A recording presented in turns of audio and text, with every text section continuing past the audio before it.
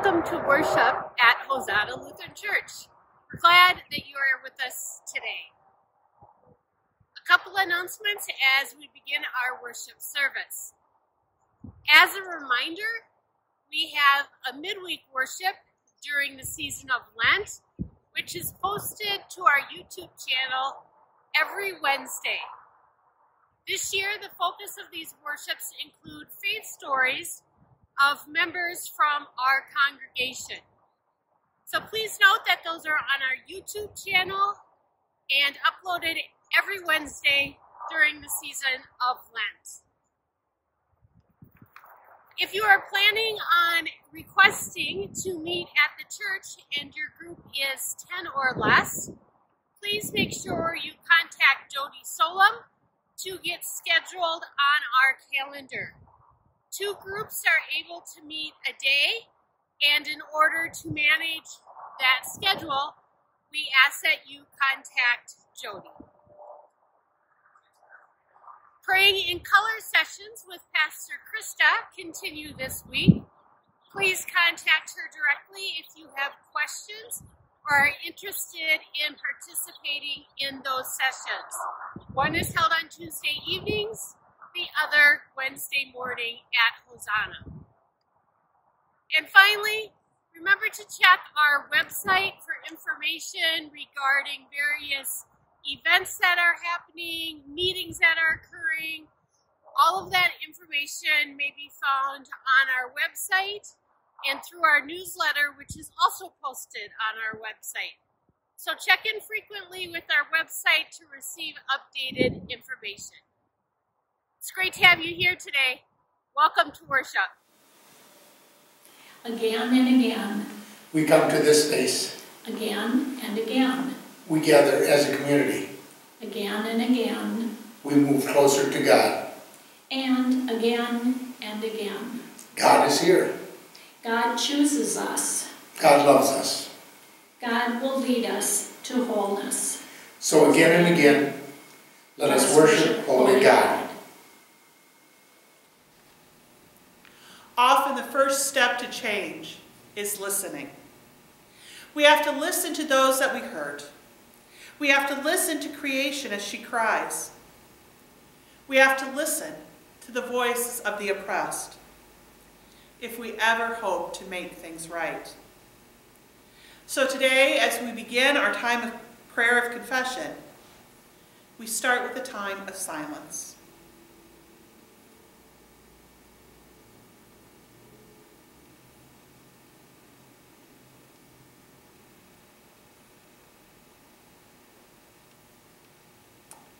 And then we will pray together, trusting that God is always listening to us and that God's ears listen with love. So let us confess together. Listening God, take what is closed in us and open it. Take what is distracted in us and settle it. Take what is hurting in us and hold it. Take any and all parts of us that create distance from you. For we are like Peter, O God. We argue what we don't know. We fear what we cannot see. And we almost always speak sooner than we listen. So open us, settle us, hold us, and forgive us. We long to hear you more clearly. We long to know you more fully. With hope we pray, and with gratitude we confess. Amen. Siblings in Christ, we confess with gratitude because we know that God has already heard and forgiven us in Christ Jesus. No matter what we have done or left undone, we are held in God's hand. So rest in this good news.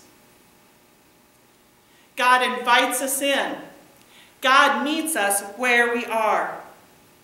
God hears our prayers, and God forgives us. Thanks be to God for a love like that.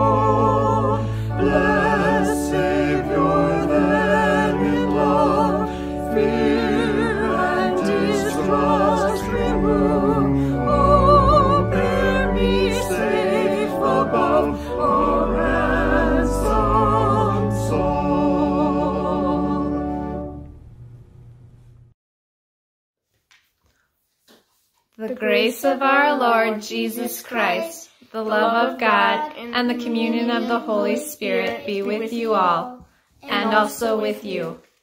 Let us pray. O God, by the passion of your blessed Son, you made an instrument of shameful death to be for us the means of life. Grant us so to glory in the cross of Christ that we may gladly suffer shame and loss for the sake of your Son, Jesus Christ, our Savior and Lord, who lives and reigns with you and the Holy Spirit, one God, now and forever. Amen. So, do you guys know how to play the game telephone? No. Yeah, no? Well, let me tell you how. You whisper something into the person next to you and try and have it be the same as what you heard. So, if I say a sentence in Taryn's ear, she's going to whisper it in Brock's ear, and then Brock's going to whisper it in Grandpa's ear, and we're going to see if he got the right message, okay? All right, here we go.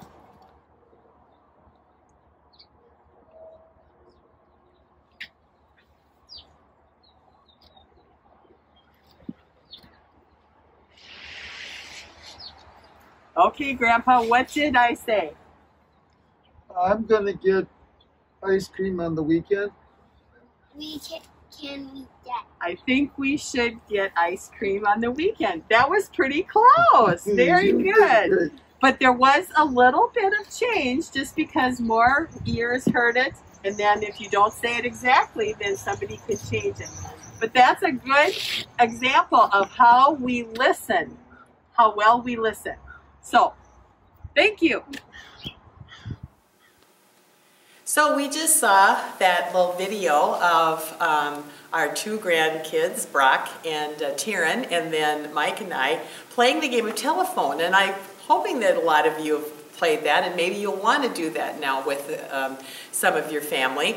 But it was a good reminder of just how important it is for us to do a good job of listening and listening carefully. We need to pay close attention, because if we change the words of what the person told us, it can change the whole meaning. And then if you don't get the whole meaning correct, it kind of changes the whole message. So the gospel for today that we're going to be hearing more about when Pastor Krista talks is talks about Jesus, and he's talking to his disciples, his helpers, when he was here on earth. And he's trying to kind of prepare them before what's coming, because he knows that they're going to be going to Jerusalem, that things are going to get a little more serious, and he wants his disciples to be prepared for some of this that's going to happen. And in the process, we find that the disciples just aren't really listening very well. They're not, for whatever reason, they're not taking what Jesus is saying all that seriously. And you know, they had spent quite a bit of time with Jesus already, and they should have known that everything he said would be very important. So it makes one think, why is it that we don't listen sometimes? What makes us listen sometimes, but not all the time? So that's just what I want to talk to you about today. Maybe when somebody is talking to us, one of the reasons we don't listen well is, well, we're excited about something else. We're very distracted, and we just can't really tune in to what the words are that somebody's trying to tell us. So that might have been one of the reasons the disciples didn't listen. Sometimes we think we already know what he's going to say. And so then we just kind of go empty-headed and think about something else and don't get the message once again. And sometimes we don't want to hear what's being said. And maybe that was the case for some of the disciples. They had remembered that Jesus had maybe said something about what was going to happen, but they just decided, I'm not going to listen so closely to this. I'll just listen another time.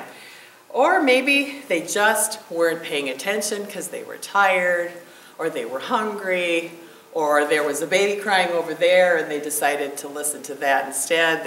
They were drawn away from it. There's lots of reasons why we don't listen.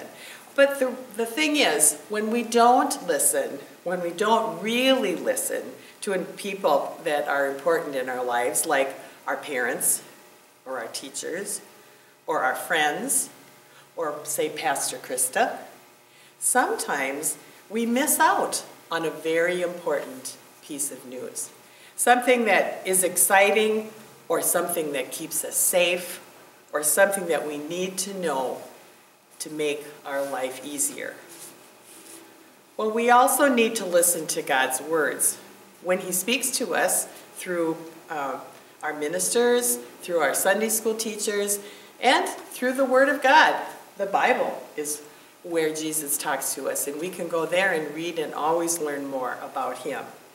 And when Jesus said so much about how we should follow His example and how we should love one another, those were two very important things that all of us, all of the people that have lived since Jesus came to today, it's very important that we listen. So by listening, we can learn, and to be better Christians, we need to follow what we hear through all of these sources, and know that by speaking and listening and knowing God's Word, we can learn to be much better listeners. Thank you for your attention. I have a short prayer that I'd like you to join me in. Shall we pray? Dear God, thank you for all the ways you speak to us through other people, through your word and through our hearts. Help us to listen carefully. In Jesus' name, amen. And I have just a quick short song that I'd like to share with you. Don't know if anybody remembers it, but it goes like this. Hey, hey, anybody listening? Hey, hey, anybody there? Hey, hey, anybody listening? Anybody care? We've got good news, good news, good news, good news. Tell the Lord will soon be found here. Good news, good news, good news, good news. Let's all sing of Jesus' love here. Hey, hey, anybody listening? Hey, hey, anybody there? Hey, hey, anybody listening? Anybody care? The first reading is from the book of Genesis, chapter 17, verses 1 through 7, and 15 to 16. As with Noah, God makes an everlasting covenant with Abraham and Sarah. God promises this old couple that they will be the ancestors of nations, though they have no child together. God will miraculously bring forth new life from Sarah's womb. The name changes emphasize the firmness of God's promise. When Abram was 99 years old, the Lord appeared to Abram and said to him, I am God Almighty. Walk before me and be blameless. And I will make my covenant between me and you, and will make you exceedingly numerous. Then Abram fell on his face, and God said to him, As for me, this is my covenant with you. You shall be the ancestors of a multitude of nations. No longer shall your name be Abram, but your name shall be Abraham. For I have made you the ancestor of a multitude of nations. I will make you exceedingly fruitful, and I will make nations of you, and kings shall come from you. I will establish my covenant between me and you, and your offspring after you throughout their generations, for an everlasting covenant, to be God to you and to your offspring after you. God said to Abraham, As for Sarai and your wife, you shall not call her Sarai, but Sarah shall be her name. I will bless her, and moreover, I will give you a son by her. I will bless her, and she shall give rise to nations. Kings of people shall come from her. Word of God, word of life. Thanks be to God. The psalm for the second Sunday in Lent is Psalm 22, verses 23 through 31. You who fear the Lord, give praise. All you of Jacob's line, give glory. Stand in awe of the Lord, all you offspring of Israel. For the Lord does not despise nor abhor the poor in their poverty, neither is the Lord's face hidden from them. But when they cry out, the Lord hears them. From you comes my praise in the great assembly. I will perform my vows in the sight of those who fear the Lord. The poor shall eat and be satisfied. Let those who seek the Lord give praise. May your hearts live forever. All the ends of the earth shall remember and turn to the Lord. All the families of nations shall bow before God.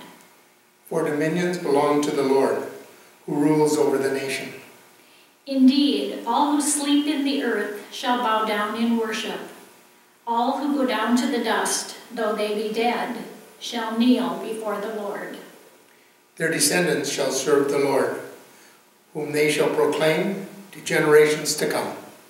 They shall proclaim God's deliverance to a people yet unborn, saying to them, the Lord has acted.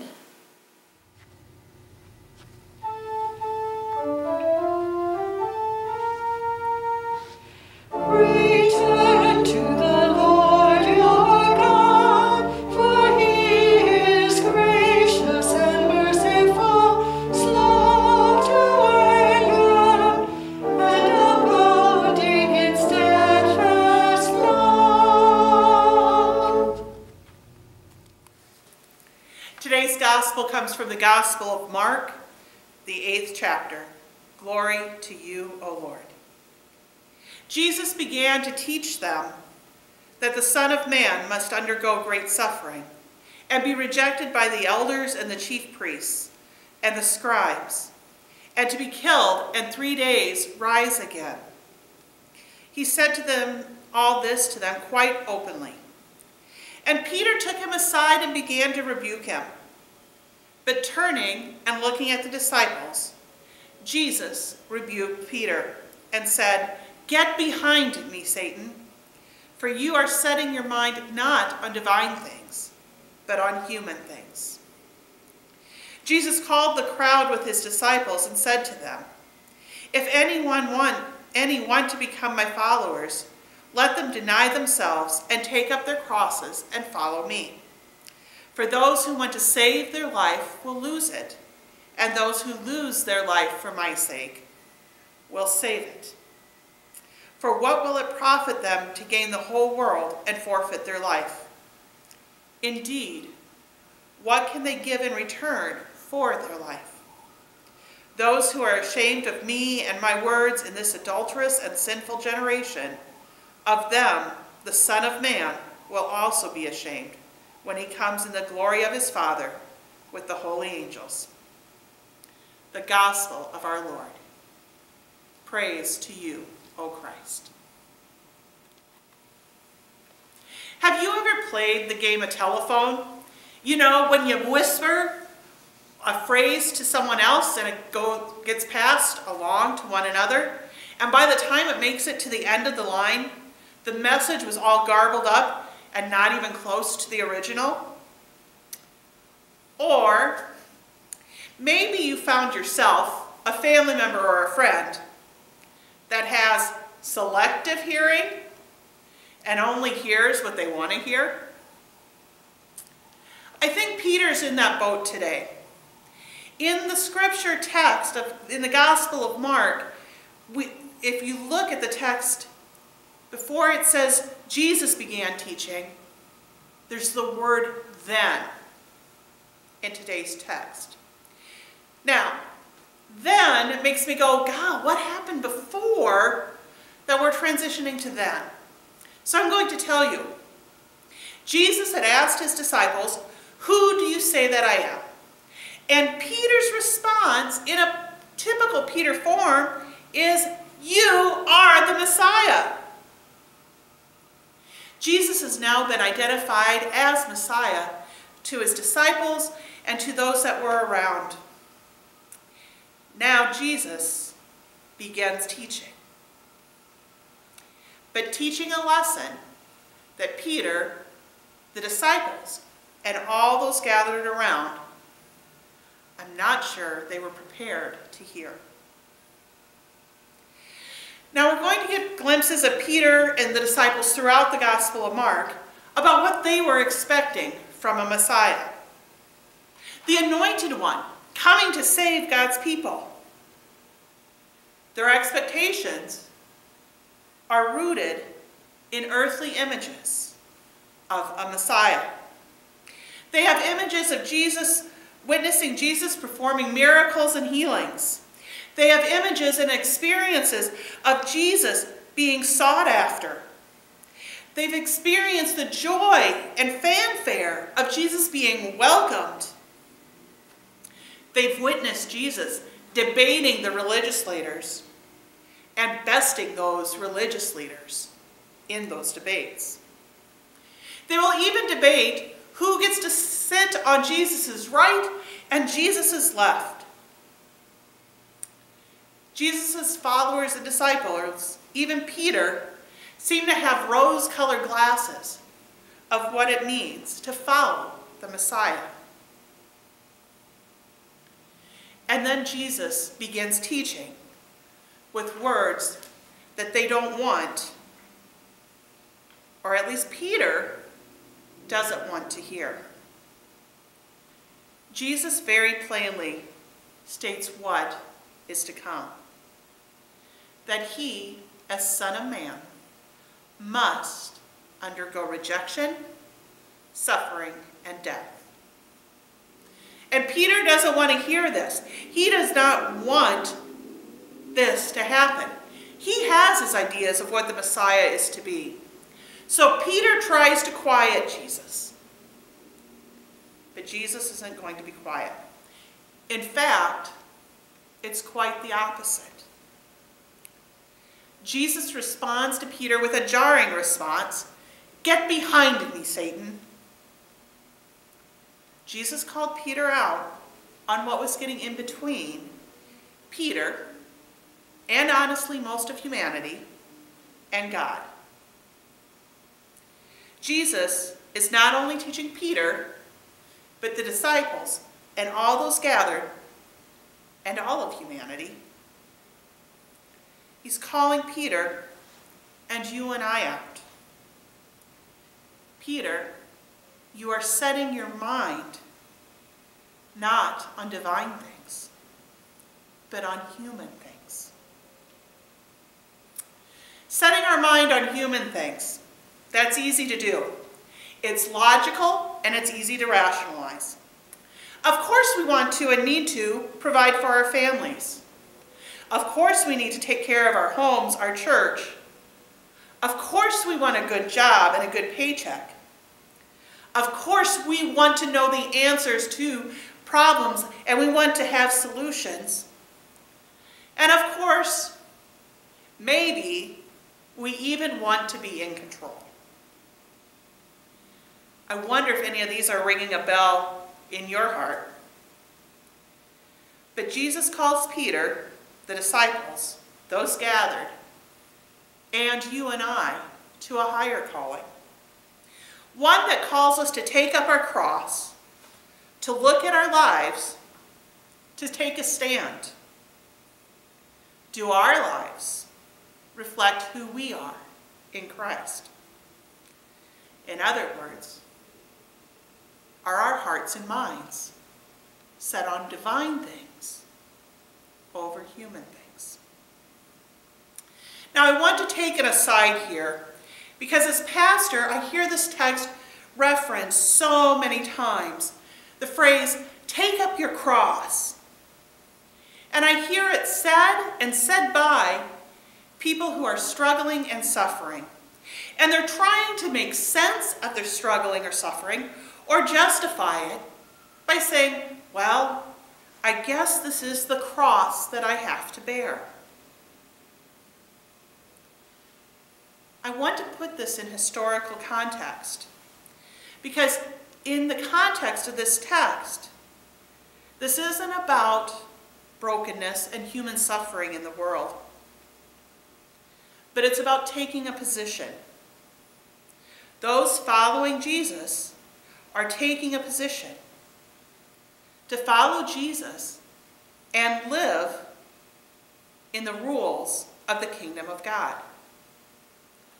or to continue to live under the oppression and rules of the empire, the earthly empire. Jesus is providing for those who are longing for a Messiah, a Savior. But he's beginning to let them know it's probably not going to be how they envision it. The coming of the Savior, the coming of the kingdom of God, it's going to begin and bring conflict with the empire, conflict with the social norms of the day. It's going to be about the tension between the earthly kingdom and the kingdom of God. The kingdom of God, which calls humanity to love and care for the outcast, to love and care for the poor, the oppressed, and the broken. Now this is good news if you're one of the above group, the poor, the outcast, the oppressed, or the broken. However, this is not so good news if you're in the position of power or are the oppressor, or you think you're better than others, or you need to be in control, because you're confronted with the reality of the gospel.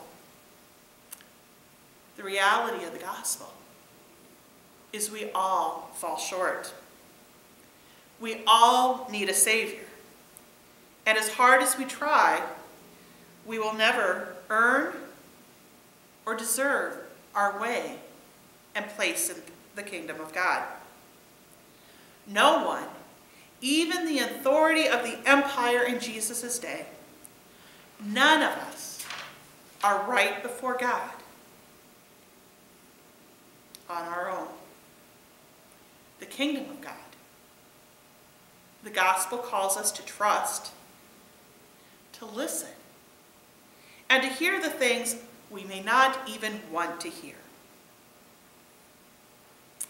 Again and again, beloved of God, we are called. We're called into the kingdom of God right here, right now. Again and again, we are welcomed into the kingdom of God right here, right now. Again and again, each and every day, we are chosen, we are loved, and being made whole. Again and again, we are called to live into and bear witness to the kingdom of God here and now. So here's the good news. God is present and among us. And this God is faithful and trustworthy. We see him made real in Jesus, the long-promised and long-awaited for Messiah. And Jesus shatters our expectations about what this means. The Son of Man did not dial down his ministry to spare his life or to ease his suffering. Jesus' commitment to Peter, the disciples, the followers, to you, to us all, to humanity, literally knows no limits. And neither, as Easter tells us, does God's life-giving power. And that, beloved people of God, is a message that I hope we hear loud and clear, again and again.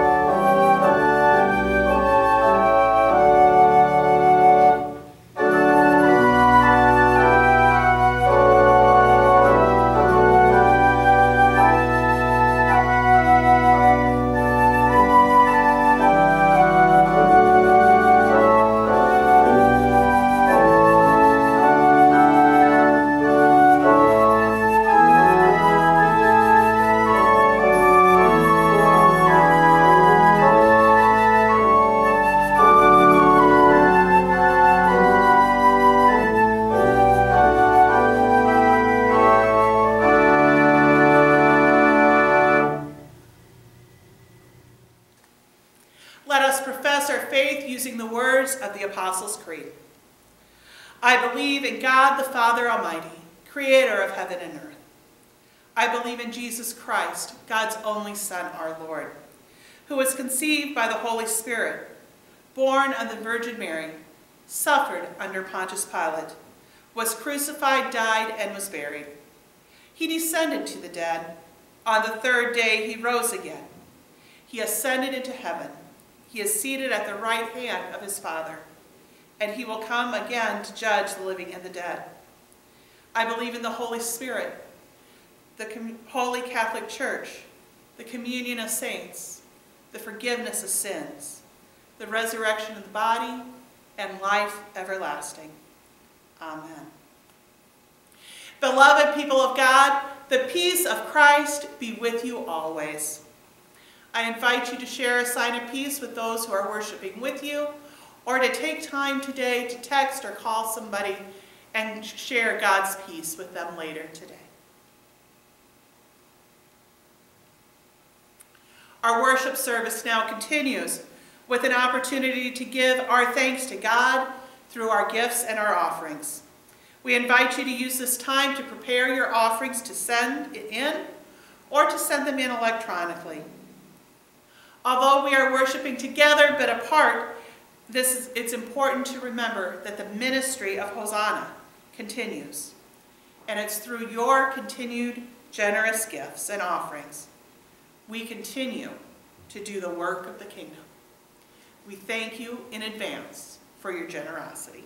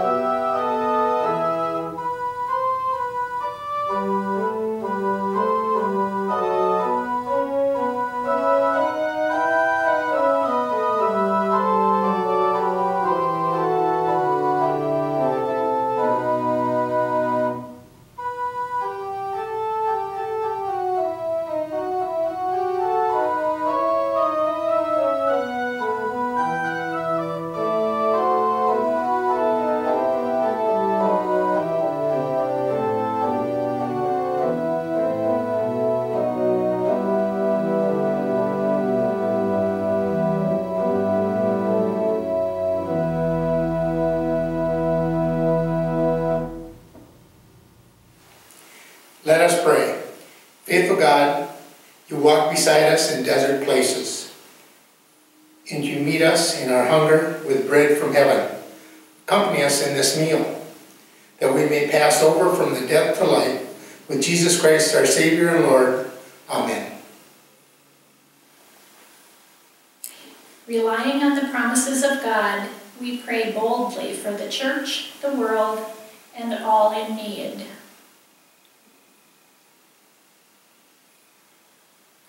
O God, again and again you call your church to be ministers of reconciliation throughout the world. Inspire your church in its proclamation of the gospel and guide its ministries to build up the body of Christ. Lord, in your mercy, Hear our prayer. O God, again and again you desire peace.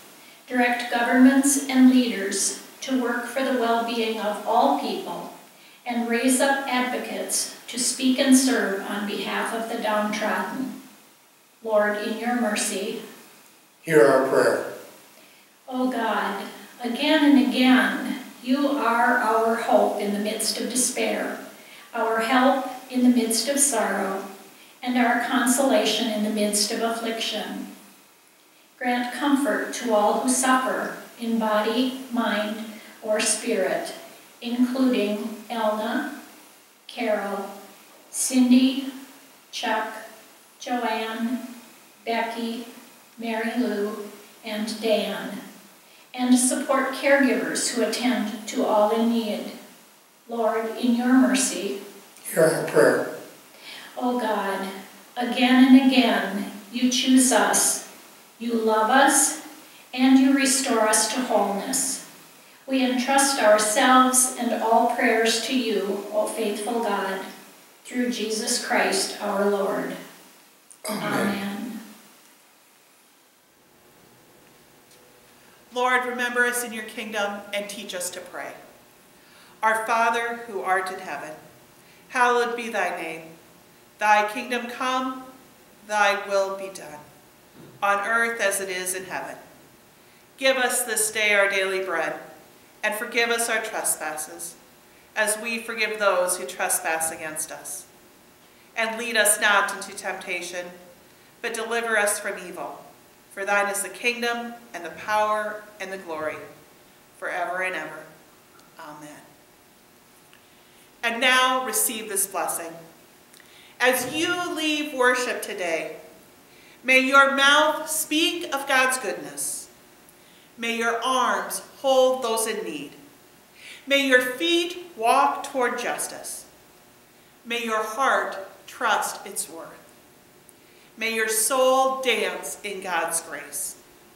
And may this be your rhythm, again and again and again, until God's promised day. Know that God chooses you. God loves you. God will lead you to wholeness. Go with courage. Go with heart. Go with peace. In the name of Christ, amen.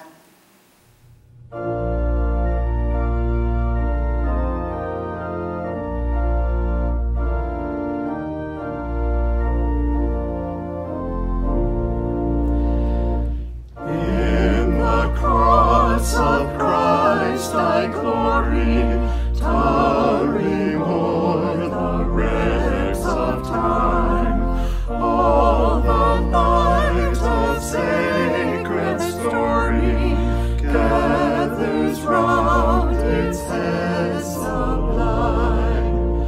When the woes of life o'ertake me, hopes deceive and fears annoy, never shall the cross forsake me. Lo, it glows with peace and joy. When the sun of bliss is beaming, light and love upon my way, from the cross the radiance streaming adds more luster to the day. Pain and blessing, pain and pleasure, by the cross are sanctified. Peace is there that knows no measure, joys that through all time abide.